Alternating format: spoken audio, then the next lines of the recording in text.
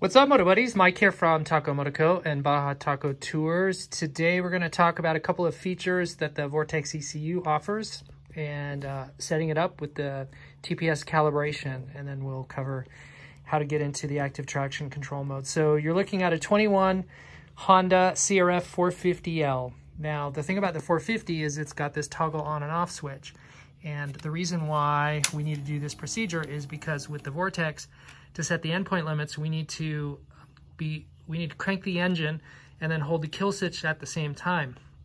It's not possible because if we go to kill mode and we hit crank, we don't get a true activation of the bike. We don't start the bike. We're not attempting to start the bike. So we need to do that through a pin here on the back of the ECU. So you've got your Vortex, and you're going to pull your side panel off, or if you've got an aftermarket tank, get it out of the way, but you need to get access here to the Vortex. And I don't have the bracket in, we did some testing earlier, and so for convenience, I don't have it mounted up, but yours will be mounted with their little rubber boot and then the bracket, and it'll be all secured. So you're going to go to this pin right here. So looking at the back of your ECU, this is the upper right-hand pin. You see that little red placeholder? That's just a little cap, a water-type cap that, because Honda isn't using that circuit on this ECU setup, we're going to remove that. So get yourself a dental pick, or like maybe even a razor blade or a safety pin or something, but you're going to just find the edge of this thing, and with a little bit of a grab here, it's going to come out, and there it is. Save this thing, don't lose that. This is what keeps that particular connector watertight. Put that somewhere safe. So we're going to take a piece of wire. We need to ground that to chassis ground. So I'm going to take a little piece of 18 gauge wire right here, and I've twisted the ends, and I need to probe into that connector hole. This is a little piece of 18 gauge wire, and so very carefully slide it in. Now it's going to go through the rubber. There's a little rubber O-ring in there, and you'll kind of feel it push past that, and that's where I'm at now.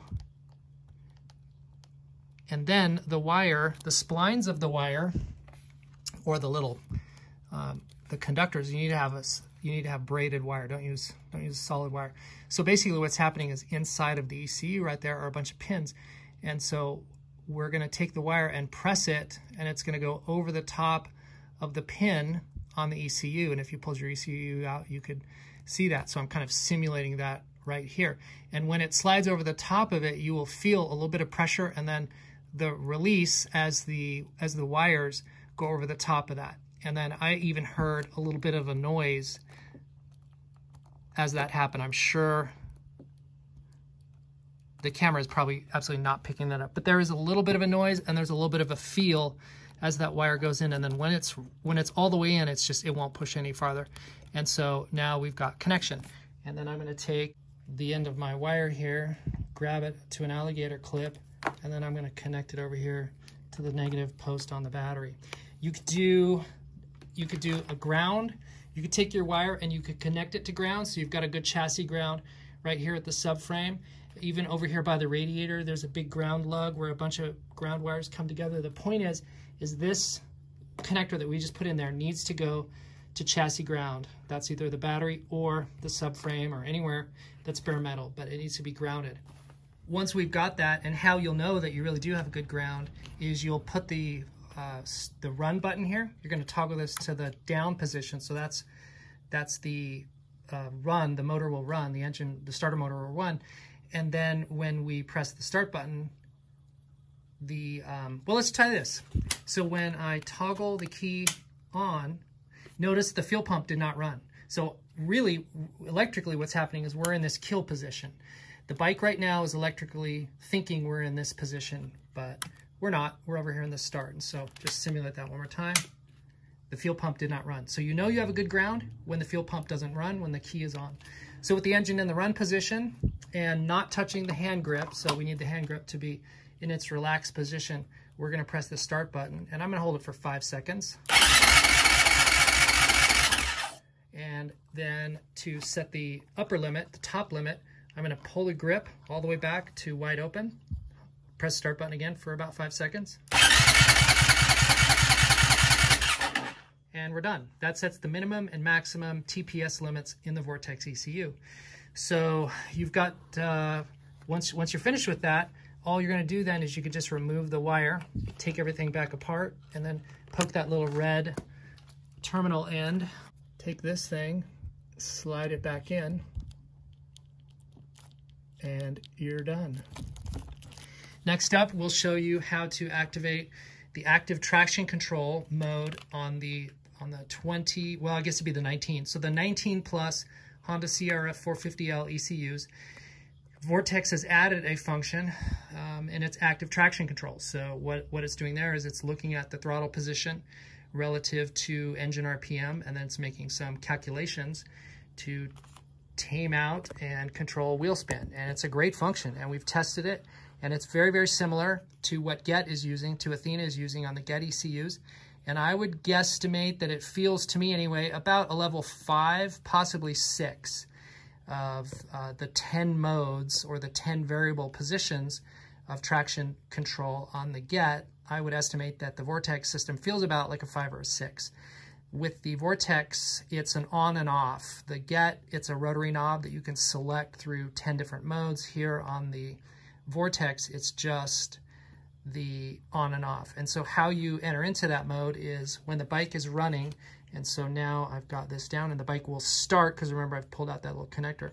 So when the bike is on, the bike is running, the engine is on, you're going to blip the start button. And by blipping that, that will put the ECU into traction mode. And how you will know that you're in traction mode is the check engine light will blink at you at a very fast, rapid pulse. So let's do that now.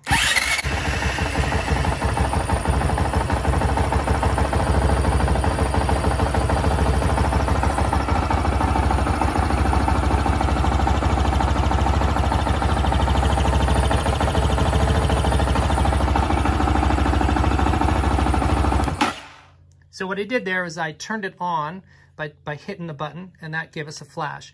And then I toggle it off by, again, hitting the start button. I blipped it, and that turned it off.